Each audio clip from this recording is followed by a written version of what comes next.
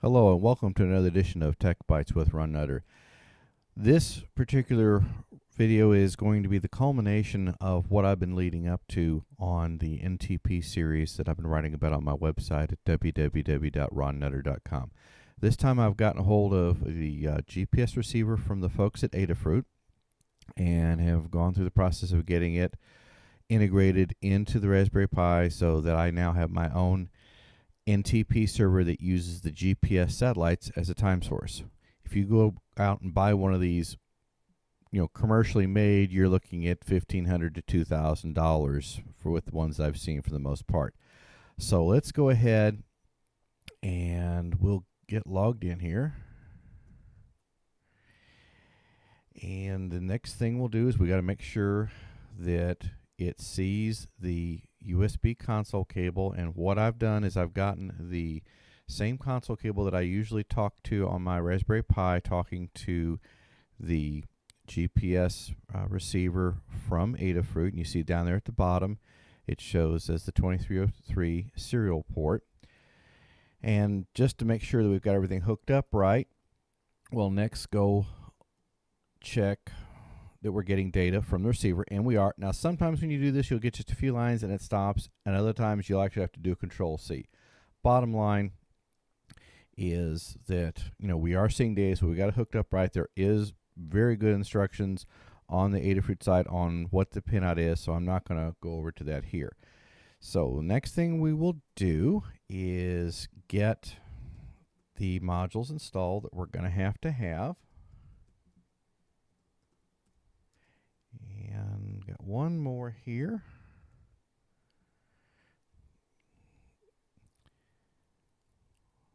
So it's going to go out and check what it needs to get in terms of packages. And since I first started doing it, it's actually added a couple of packages along the way, so that's not a bad thing. So we'll say yes, and it'll start downloading.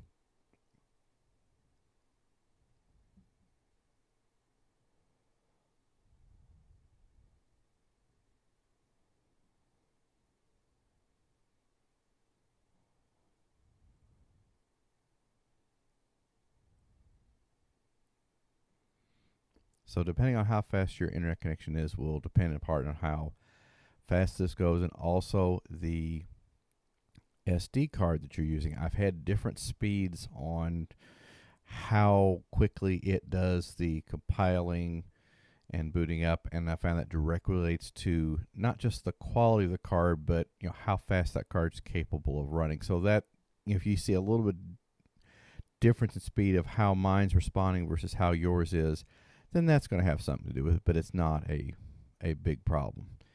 And we're getting down close to the end here when it gets everything compiled and ready to go.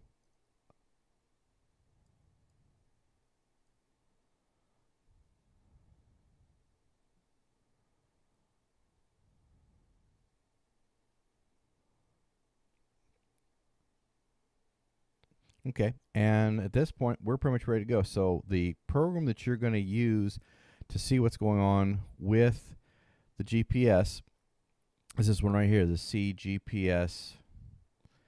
Now it's saying it's not running, so we're going to go look at the GPSD status.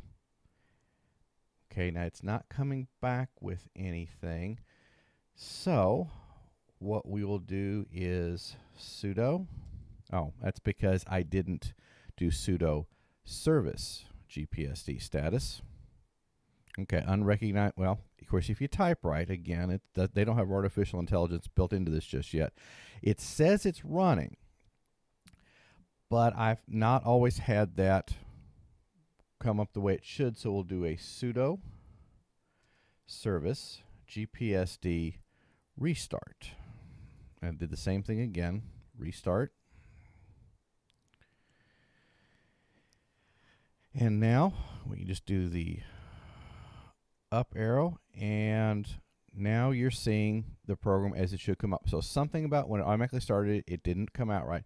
So this is the part that you may have a problem with, and there's actually a lock file that's in place. So what we'll do is we do a sudo kill all GPSD, and sudo gpsd dev tty usb 0 space dash capital F space var run gpsd sock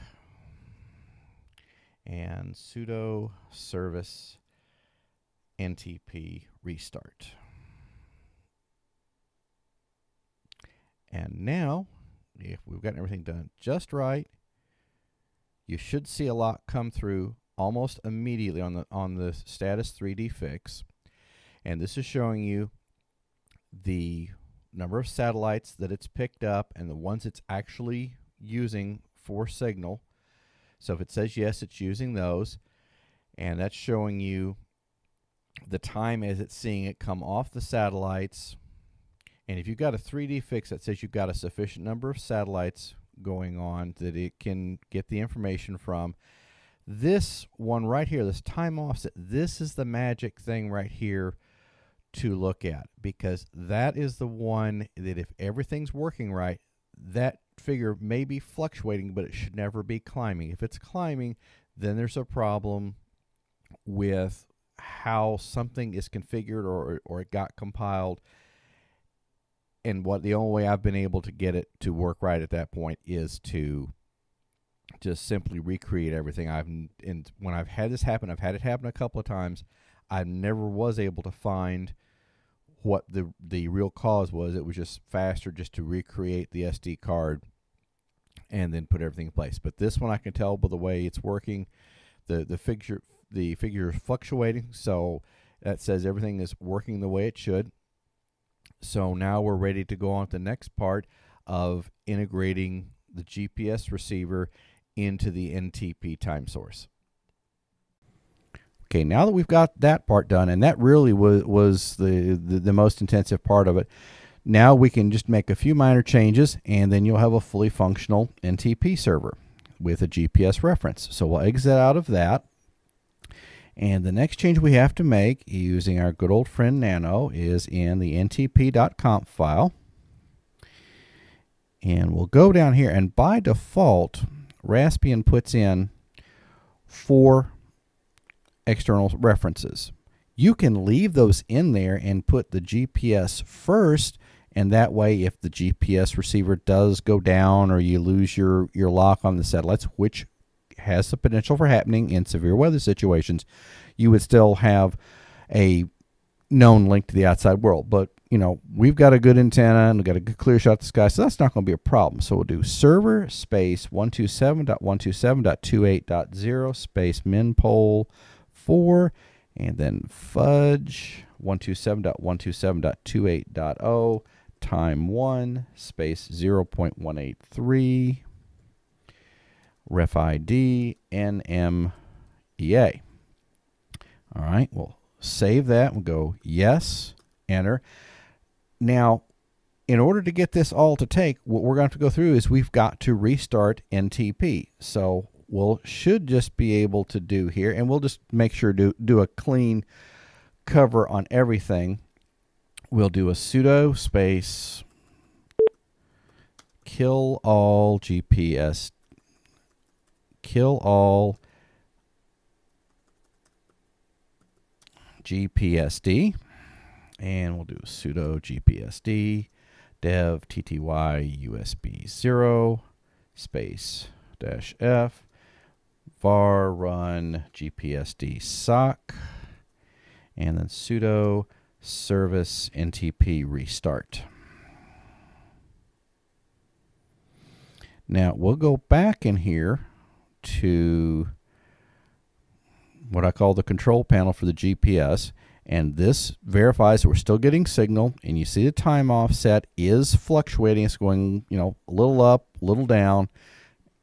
So we're set to go there. And then we'll go into the NTP Query program, which is NTPDC, and we'll do a -P. And this is going to show us, it's showing us using the shim driver, this SHM that's over here. Now, sometimes you will see delay and offsets here. Other times you won't. It's just a matter of when you pull it. See, we just pulled it this time again real quick, so there was an offset. As long as you see these numbers changing, that's a good sign that all is well. If you see it staying static and it just never changes, then that says you've got another problem. But with the other, what I call our GPS control panel, with this being there, then everything's set to go. The only thing you'll want to do is make sure you've got your time zone set, so that when you've got the systems pointing to your Raspberry Pi, that you've got your time zone config set up, and that